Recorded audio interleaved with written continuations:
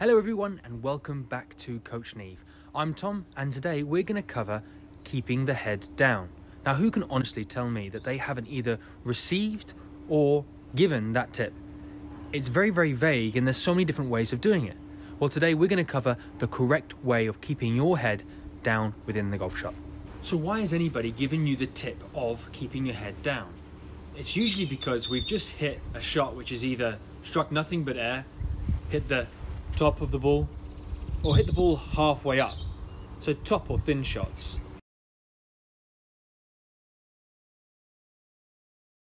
The way that people take that tip and implement it in the wrong way is usually by keeping the chin tucked, so when they think head down, they literally think, let's get that head down. It looks very much like this throughout the swing.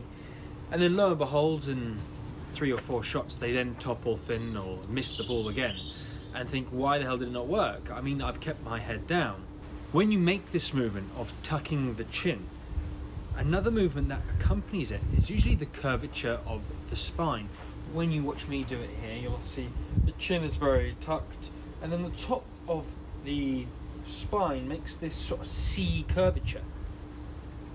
That now restricts our ability to rotate. If you were to give this a go at home, pop a club over your chest here and then try and produce that C curvature. You do that generally by pulling the shoulders forwards, and can you see now how the spine has this sort of C shape to it?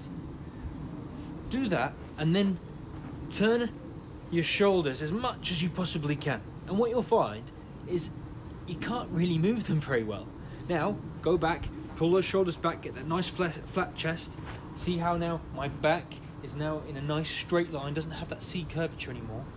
Now turn those shoulders and you'll notice that you'll be able to produce a lot more turns. So basically we've been told something which is actually debilitating our ability to play.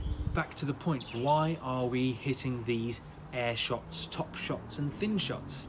It's got nothing to do with the limited range of motion that we have with our neck and head. So why? Well, it's all to do with our posture.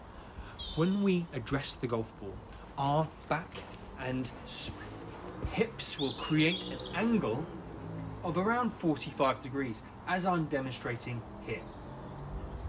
When we swing and we approach that contact area, that angle will decrease. Watch in slow motion here. I'll swing back down and through, and you see how my hips thrust forwards.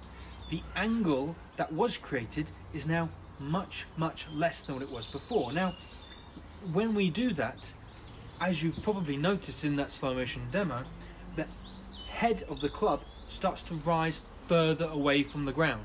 Hence why the contact point is up on the ball or over the top of the ball.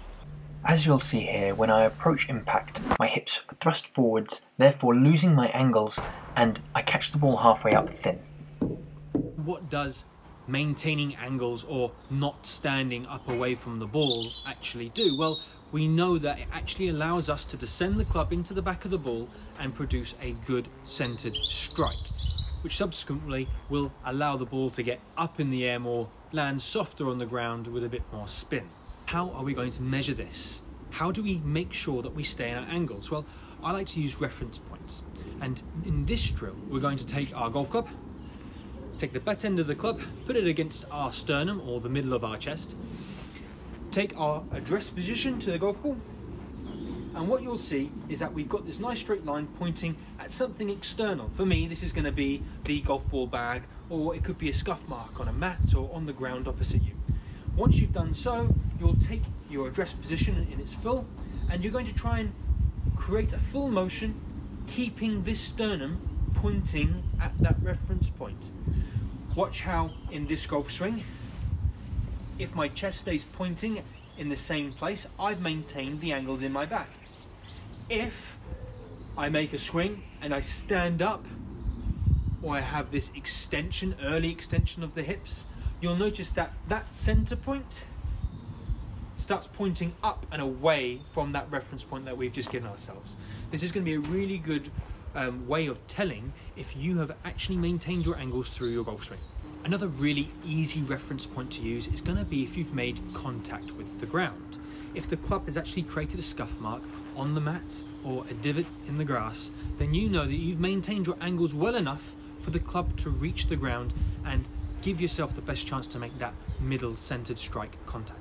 This next drill may seem a little bit odd, but it's something you can do at home, and it's a really good way of indicating that you've stayed in your angles throughout your golf swing.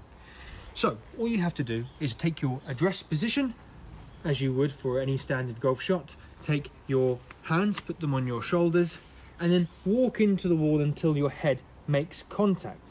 Notice how what I'm after here is you to take your general setup and fit it up against the wall rather than taking your setup and then trying to find the wall. It's very important that you make sure you are in your standard position.